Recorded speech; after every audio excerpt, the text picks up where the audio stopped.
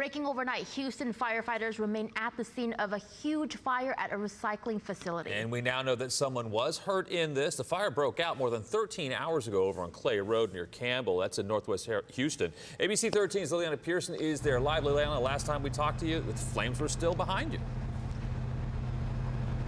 Jeff, that's right. And despite this fire starting 12 hours ago, things are certainly still busy here. You can see these crews behind me as they're continuing to work on some of these hot spots. That big fountain of water coming out of one of their rigs, though. That fire we saw in the last 30 minutes had popped up in one of those trailers, one of those hot spots that had reignited. Now looks like it's out. I'm not seeing any active flames, but definitely lots of smoke and lots of steam as they are continuing to battle this fire. As we said, this fire started 12 hours ago. We can go ahead and take a look at some of that video that we shot overnight.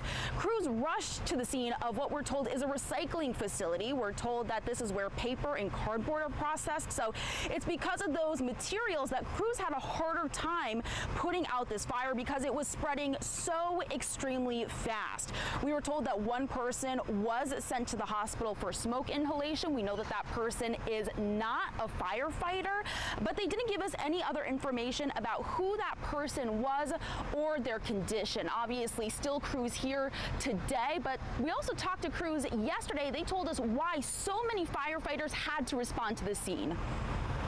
This heat wave is definitely a challenge. That's one of the reasons why the fire did go to a 311, meaning we need to acquire more personnel to relieve the guys who are inside fighting the fire, to come out, go to rehab, recuperate, while other crews go in. So we had a lot of personnel on hand to